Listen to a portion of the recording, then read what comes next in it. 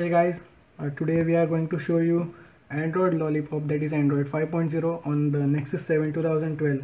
You can see it's the Nexus 7 2012 edition, and we have somehow managed to install it, and obviously it's not the OTA. We have managed to flash the factory images that Google has released on their developer website. We will provide the link in the description. You can go and check out that. And we will also going to provide a tutorial for flashing your Nexus also. And you can see here we have a whole new notification panel.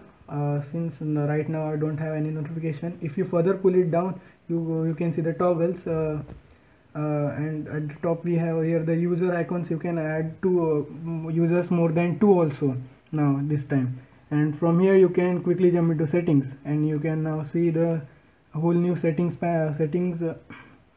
It's fully modified and new style of settings. From here you can see the about tablet, and you can see the Android version is 5.0, that is the Lollipop.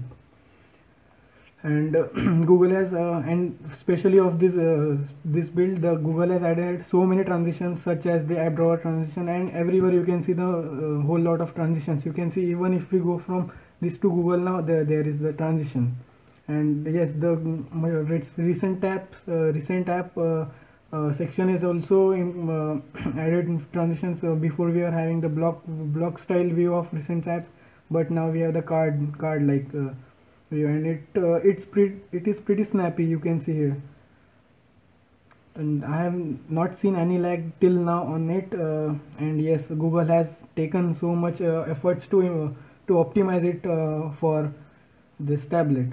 Hope you guys like the video, and if you like the video, please hit the like button and subscribe button, and stay tuned for more videos on the Lollipop or the Nexus 7.